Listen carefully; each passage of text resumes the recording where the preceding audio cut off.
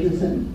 My son has a disease called mitochondrial disease. Mitochondrial disease is a progressive neurodegenerative disease. There isn't a cure. It's very under-researched because it's at the cellular level. Thankfully, I haven't lost it, but I've sat there. My son had an episode that left us with a $3 million hospital bill. $3 million. Our insurance company in the hospital negotiated down to $1 million. And of that $1 million, we had just $100,000, no big deal.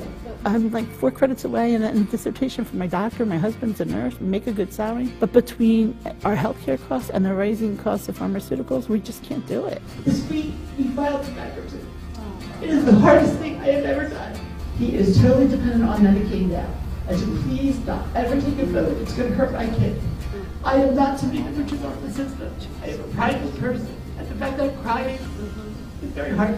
And I need you to make that promise.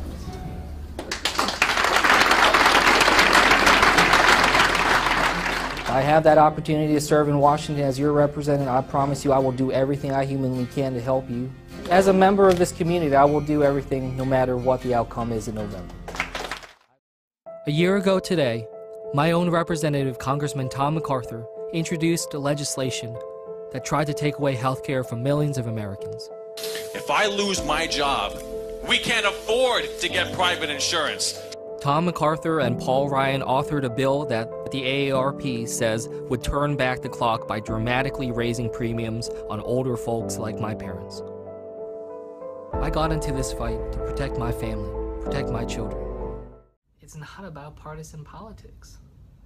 This is about people's lives. It's about those that we care about most in the world.